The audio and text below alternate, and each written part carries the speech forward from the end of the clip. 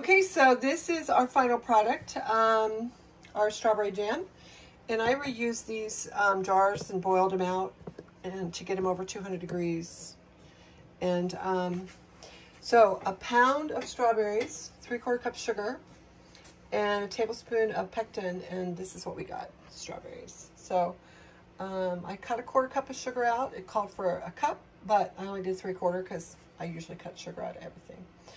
But this is the final product that Mike and I made, and we're proud of it, and we're gonna let these sit, and then tomorrow we're gonna see if they seal, because again, we're following the directive of my neighbor that the jars have to be 200 degrees, and they were boiling at 212 with a lid that was also hot and boiling, and she's telling me that they will seal. So we will see what happens tomorrow, guys.